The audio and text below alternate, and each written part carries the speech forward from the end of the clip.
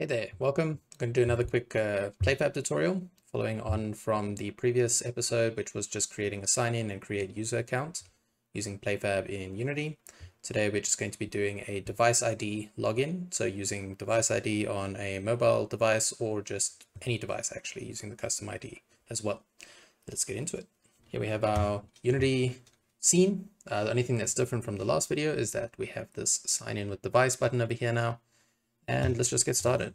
So in our user account manager script, from the previous video, we've got the create account and we've got the sign in, both following a very simple Playfab API call over here with the email address, username, and password for the create account, and the sign in just using the username and password there. So we're going to create another little section over here just with the header tag or with the comment tag, sorry.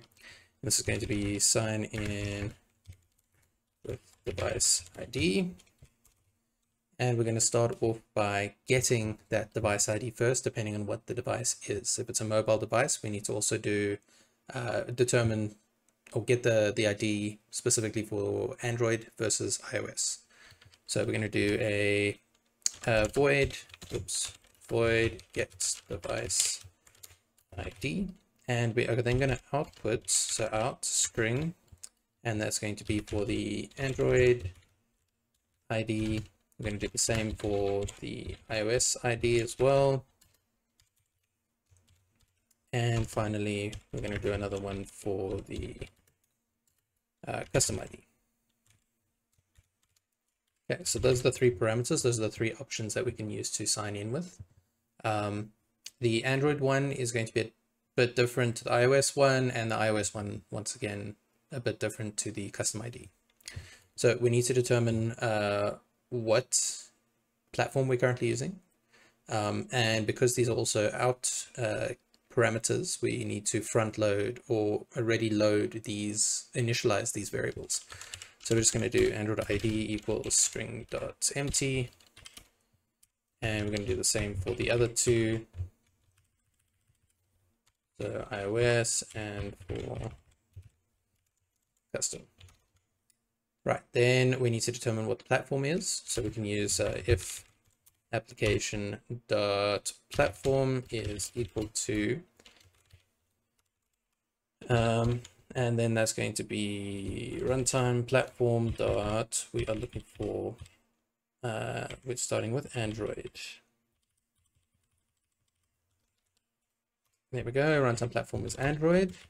We're going to do else if the application dot platform is equal to the runtime platform, and this time it's going to be the iPhone player, which is iOS if you're not aware, and then else that's going to be our custom ID. Okay, so the last one's quite easy.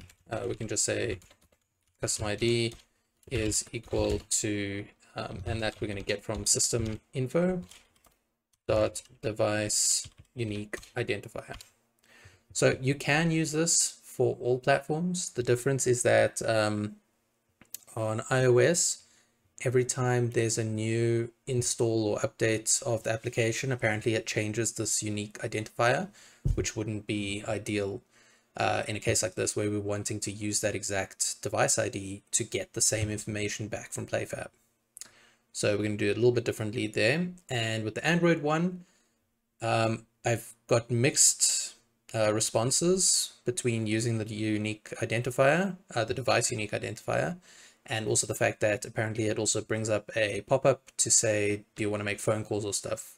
And yeah, from a security point of view, if your application is asking you to make phone calls or access that kind of functionality, then you're going to be a bit wary of that. So I'm going to use the method that is described in the Playfab example under the silent something or other example. And yeah, so we're just going to be copying that, and I'll drop the link to that reference to that script in the comment section.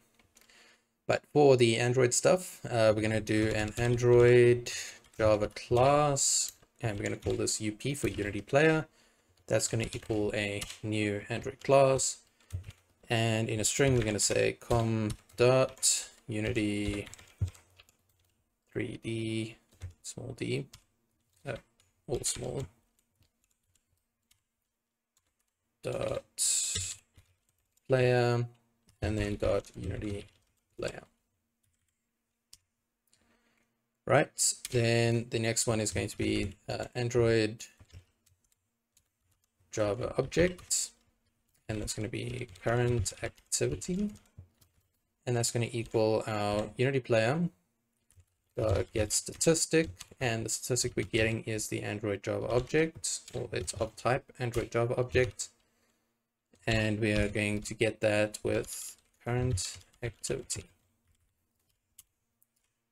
Once we've got that, then we're going to need another Android Java object. This is going to be content resolver, and that's going to equal the current activity dot call, and we are then going to call of type Android Java object once again, and we are using the get content resolver key there. Okay. Last one is an Android Java class, and that is then secure equals new Android Java class, and in inverted commas that's going to be Android dot provider dot settings $secure, end that line. And now for the finale, the Android ID can now equal secure dot call static. We are using the type string. We're going to say get string, and we're using the content resolver, and we are getting the Android ID from that. Okay, like I said, these few lines over here are copied directly from the silent login example that's on the Playfab repo, which I'll link in the comments. Right, for iPhone or for iOS, we're going to say iOS ID equals, and we're going to get that from Unity Engine .iOS .device .vendor identifier. So this vendor identifier is apparently safer to use than the device unique identifier, or more reliable to use than the device unique identifier. So that is it for getting the specific device ID. Now we're going to use that device ID to perform the login silently. For that, we're going to do a public void because we want to access this functionality from the UI button. And we're going to do sign in with device. And first thing we're going to do is get that device ID. And it's going to be out string Android ID, out string iOS ID, and out string. And that's going to be the custom ID. So we get all of those. These are our parameters, like I said, so we have access to all of these variables now further down the function call, the function stack. So now we can just start working with it by checking for if it is null or empty. So if we're not using any of one of these identifiers, it'll be empty. So we can say we're going to go with Android first. So if Android ID, or rather if string dot is null or empty, and we're going to do Android ID, then we're going to do that. Else if string dot is null or empty, we're going to check the iOS ID. And finally, we're going to do else if string dot is null or empty, and we're going to check the custom ID for that last one. Okay, so with Android, we're going to follow the exact same process as we've done before, following the same formatting here. We use the API, the client API. We then call the function that we want to use. We create a new instance of whatever request is associated with that function. And then we follow it on with 2 callbacks, one for the response and one for the error as well. Okay, so over here, we're going to say Playfab client API. We're going to log in with Android device ID, followed by new login with Android ID request. Then we're going to say response, followed by an anonymous function there, and same for the error. And then we'll just expand this over multiple lines. Jeez. There we go. Okay, so our login with Android device ID request, we can just press Control Space over here and find out what it requires. So it needs the device ID, which is going to then equal the Android ID. We need the OS. So operating system, we can get that from system info dot device dot operating system. There we go. We can get the Android device as well, and that'll equal system info dot device model. And then we need the title ID, which is going to equal then Playfab settings dot title ID. And finally, we also want to make sure that create account is true, so that if the account doesn't exist, we're just going to automatically create it, create a new set of all that information, and we can just log in later on. Right, so let's also just add in a log over here for our insanity to say in with Android device ID. And then in the response, we can just say log successful login with Android device ID. And if it is an error, then we can just say unsuccessful. And let's then give it the error message. Like that. Okay. And then let's just see further up, we've got on sign-in success, this event over here, and this event over here. These two we'll also need to just call as soon as it's been successfully logged in, right? So there we can just invoke the on sign-in success and on sign-in failed with an error message, just like that. Cool. Okay, so that takes care of the Android side of that. Now for the iOS one, same exact process. Actually just going to go ahead and copy this and change this to iOS device ID. Then instead of Android, we might be able to just replace the words.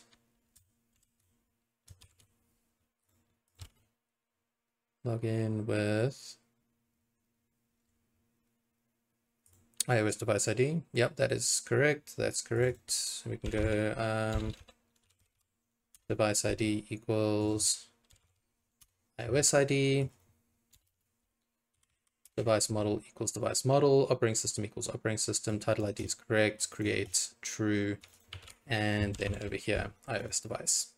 Okay, that was quite easy and simple. To just duplicate that, change it to login with iOS device ID. And then finally, if we are not logging in with either the Android device or the iOS device, we are going to just use a custom ID. So we're going to say login with custom ID then. And for that, let's also just go once again, copy paste that. We're going to do login with custom ID.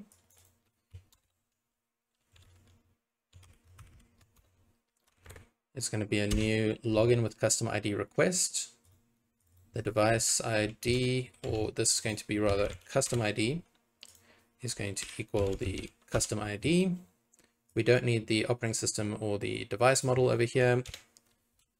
We just need the title ID, and we need the create account equals true over there. And then for that, it's going to be custom ID. Okay, that is that for signing in with those three different methodologies there. and each of them also calls the same on signing success and on sign in failed with an error message. So let's hook up the button to this function over here, the UI, and test it out.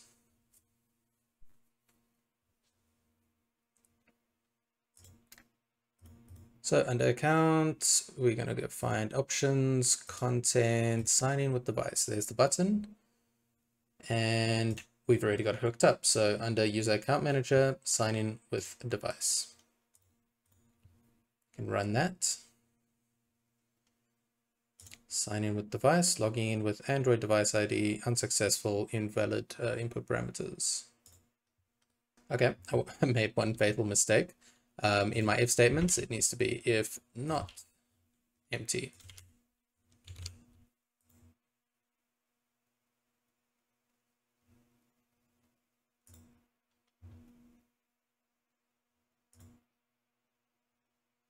Successful login with custom ID. And there we go. Plain and simple. Okay, that brings us to the end of this short tutorial. See you in the next one.